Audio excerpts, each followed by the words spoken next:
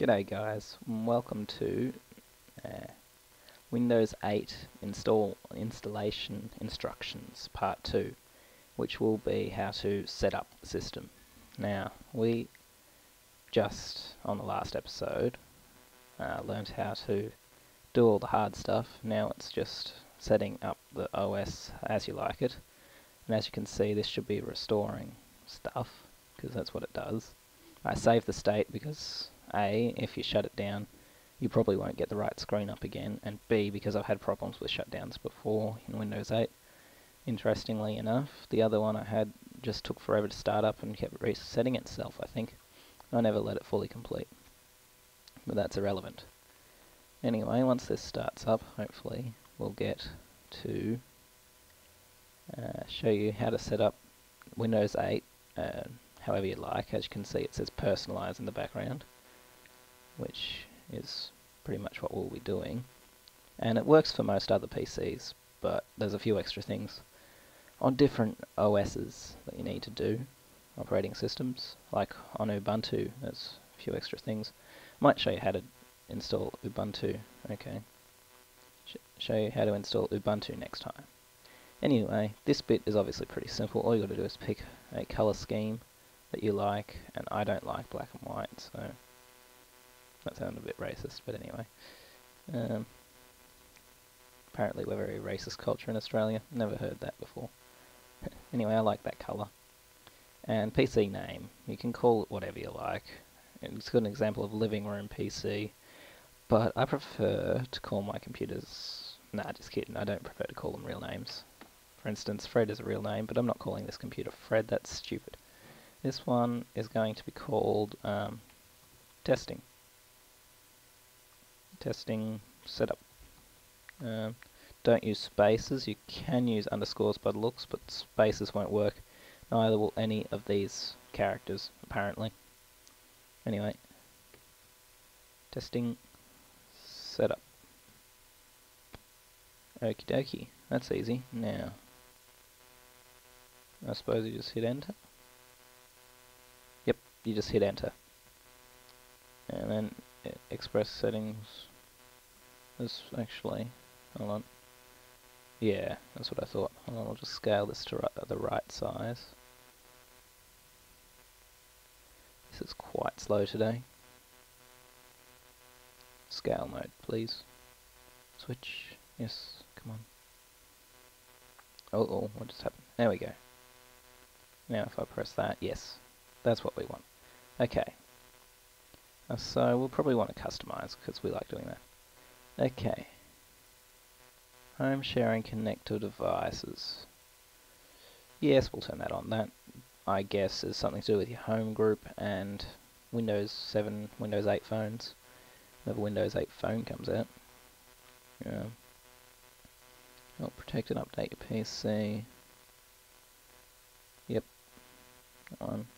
Get device drivers for new devices. Yes. Apps and info for new devices. Yes. Help protect PC for unsafe content. Yes. Not that I'm going to be ever using using Internet Explorer too much. Don't love it particularly in Microsoft. Okay, I just turn all these on. A little laggy, this. Come on. Ah, what is going on? This is awful. There we go. When I say a little laggy, I mean very laggy. I'm glad I don't have a touchpad because that would just be awful. Okay.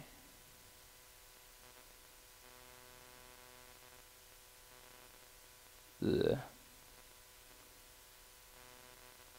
It's obviously a little laggy because it's running in VirtualBox with half the amount of RAM it's meant to have. Well, not quite half. It's probably also because I'm recording, which is probably sucking up a bit of RAM. Okay. Yeah, that'll be right. You can go through and read what they say when you do it. Let apps use my name and account picture. that's pretty self-explanatory. Okay, you need an email address, and probably you need a Microsoft account, which is Hotmail or Live address, I think. So I'm going to use mine.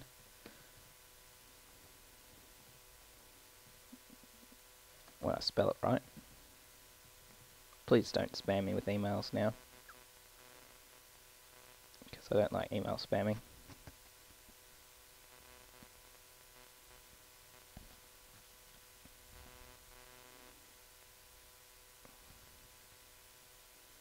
And you just need a Windows Live account, basically. If you've got an Xbox account, that'll be right.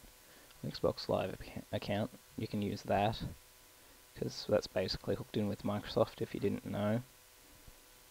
So then it'll just check that you're actually telling the truth, and that that's your Microsoft account, or that it is a Microsoft account, rather. And it'll probably ask for your password if memory serves. Now, the funny thing is, phones, like with Android phones, it'll ask you for a Gmail account. With Windows Phone 7 phones, it obviously will ask you for a Hotmail account. With iPhone phones, you need an iTunes account. I don't get what is up with this. I mean, okay, it's liked it. To set up this computer on Windows 7, I never really needed an email address. Which was, well, it asked me for one in registration details, but that was for HP, not for this Microsoft stuff. Okay, now my password. Yeah, guess what? You don't get to know that.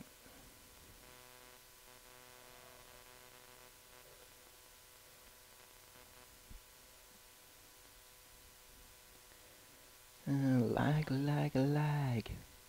Oh well. Next time get a computer with 8 GB of RAM, I suppose. Yeah, so obviously don't run this in VirtualBox, record it, and do anything else. Run it on Windows 7 if you don't already have more than 4 GB of RAM, because if you have less than 4 GB of RAM, just don't even think about running this, because it will be completely useless. That's assuming you're running Windows 7. Windows Vista runs, well, the basic version runs on 512 mega RAM, if my memory serves. Okay, I do not live in the United States. That is my other account. And I don't have a phone, funnily enough. You know what, screw that. They like to be very exact, don't they? With everything. Just say that'll do. Alternate email. That's linked in with something else. I'm not exactly sure what that is, but I think on your Hotmail account you can add in an alternate email, and that'll send you a save me link if you need to reset your password or whatever. Because obviously if you can't get into your Hotmail account, it's not going to send you a reset password there for your Hotmail account. It's pretty stupid. I mean, yes, that's basically very stupid. It'd be like Facebook sending you a message telling you what your password is, but you can't even get into your Facebook account. I don't know. I don't have Facebook. Don't judge me. Anyway, I assume it's something like that. One thing that really irks me is that kids at school use, like they say, I'll send you an inbox. That's my favourite term that I've heard this year, is I'll send you an inbox, and sending me an inbox would be sending me a tray, basically, that I can store files in. If any of you know what ancient filing is like, an inbox is basically where all correspondence comes in, and then you read it and put it on the boss's desk or whatever. Just a very organised way of doing things. And an outbox, well, the boss would put his stuff in the outbox, and the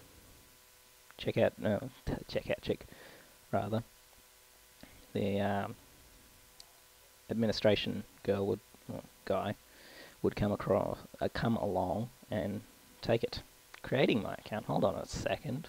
I already have a Hotmail account. Anyway, I'm not exactly sure what that's about. Anyway, then that would be how correspondence used to work in a fancy office.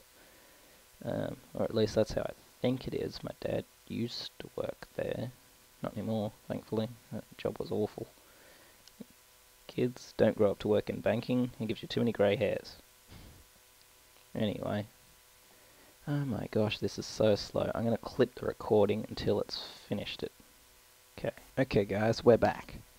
And it's come up with this screen. And hopefully this will take just a moment, as it says.